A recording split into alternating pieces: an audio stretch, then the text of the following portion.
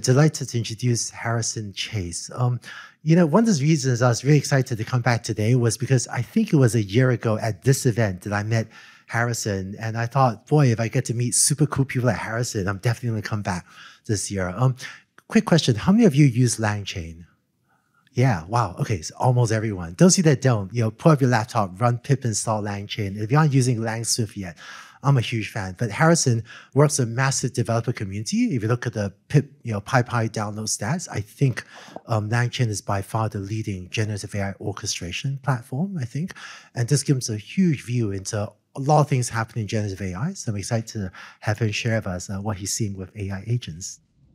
Thanks for the intro, and thanks for having me. Excited to be here.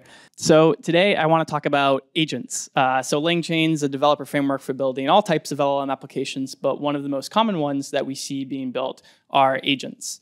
And we've heard a lot about agents from a variety of speakers before, so I'm not gonna go into too much of a deep kind of like overview, but at a high level, it's using a language model to interact with the external world in a variety of forms. And so tool usage, memory, planning, taking actions is kind of the high level gist. And the simple form of this, you can maybe think of as just running an LLM in a for loop. So you ask the LLM what to do, you then go execute that, and then you ask it what to do again, and then you keep on doing that until it decides it's done. So today I want to talk about some of the areas that I'm really excited about, that we see developers spending a lot of time in, and really taking this idea of an agent and making it something that's production ready and real world and really the future of agents, as the title suggests. So there's three main things that I want to talk about, and we've actually touched on all of these in some capacity already. So I think it's a great roundup. So planning, the user experience, and memory.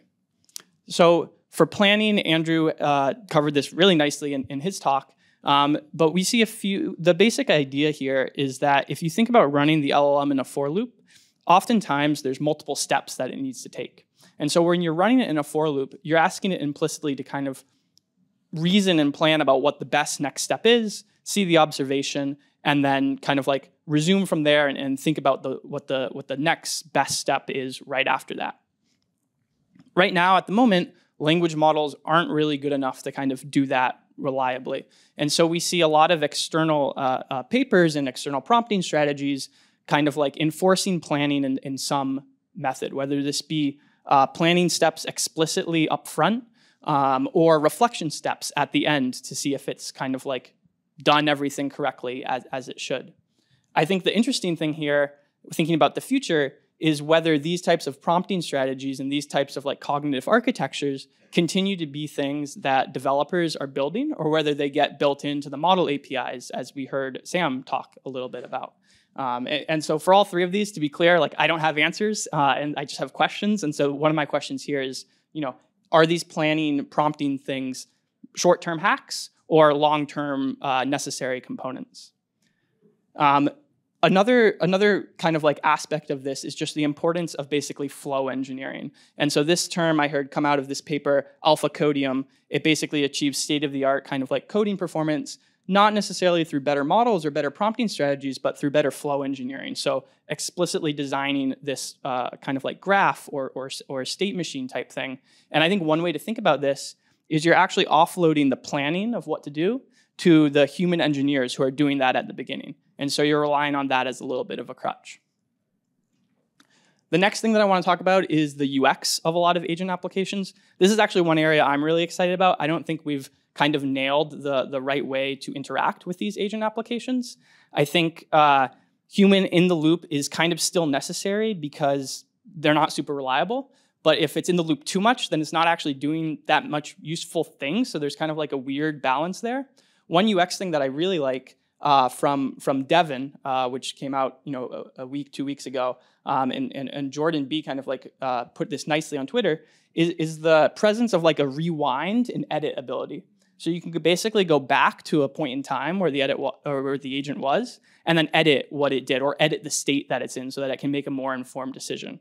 And I think this is a really, really powerful UX that we're really excited about at LangChain and exploring this more. And I think this brings a little bit more reliability, but at the same time, kind of like steering ability to the agents. And speaking of kind of like steering ability, the last thing I want to talk about is the memory of agents. And so Mike at Zapier showed this off a little bit earlier, where he was basically interacting with the bot and kind of like teaching it what to do and correcting it.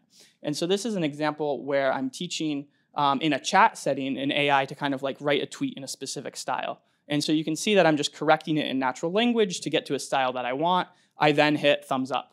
The next time I go back to this application, it remembers the style that I want, but I can keep on editing it. I can keep on making it a little more differentiated. And then when I go back a third time, it remembers all of that.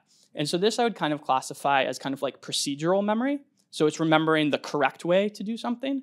I think another really important aspect is basically personalized memory. So remembering facts about a human that you might not necessarily use to do something more correctly, but you might use to make the experience kind of like more personalized. So this is an example kind of like journaling app that we're building and playing around with for exploring memory. And you can see that I mentioned that I went to a cooking class and it remembers that I like Italian food. And so I think bringing in these kind of like personalized aspects, whether it be procedural or kind of like these personalized facts, will be really important for the next generation of agents. That's all I have. Thanks for having me, and excited to chat about all of this if anyone wants to chat about this after.